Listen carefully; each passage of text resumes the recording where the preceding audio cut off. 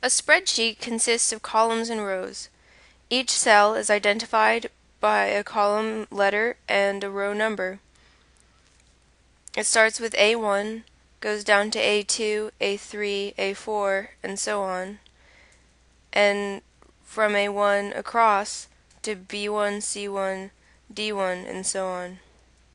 When you click on a cell, it becomes the active cell, and if you look up to the formula bar, you'll see its contents listed. Text numbers or formulas can be entered in cells.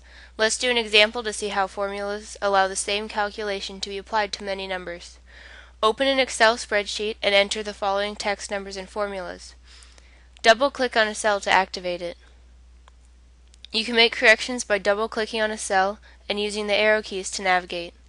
If you only click once, new text replaces the old text. You'll have to retype it. You'll also have to widen the cells to accommodate the text.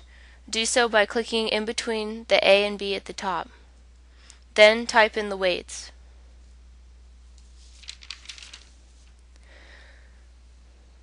Now we need to type in the formula in cell B6.